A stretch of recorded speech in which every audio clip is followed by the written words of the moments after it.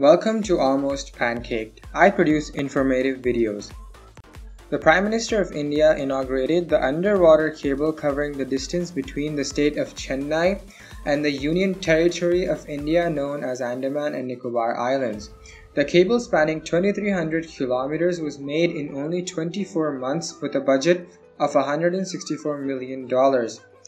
To understand the existence of the cable, we need to look at the internet situation in the Andaman and Nicobar Islands before the cable was laid. The only source of internet for these islands were two Indian satellites providing a meager bandwidth of around 4 megabytes per second. Half of this bandwidth was reserved for state-owned and national organizations like the military and the government banks. The rest of it was distributed among the hundreds of thousands of residents and tourists.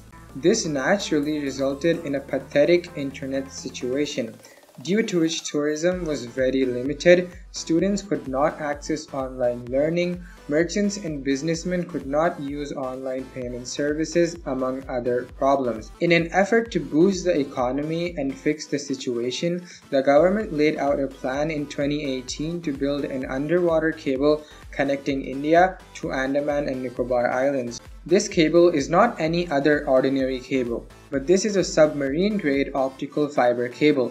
The working and construction of this amazing technology is beyond the scope of this video, but I'll link some really cool resources in the description. For now, all you need to know is that optical fibers are specially designed cables to transmit large volumes of data at super high speeds, often several TBs per second. 99% of the internet is transmitted through underwater cables instead of satellites. Due to this cable, Port Blair, which is the capital of Andaman and Nicobar Islands, will receive 400 gigabytes per second of bandwidth. This cable is then distributed further to the 7 main islands, which will receive 200 gigabytes per second. This will increase the average person's internet speed by almost 10 times.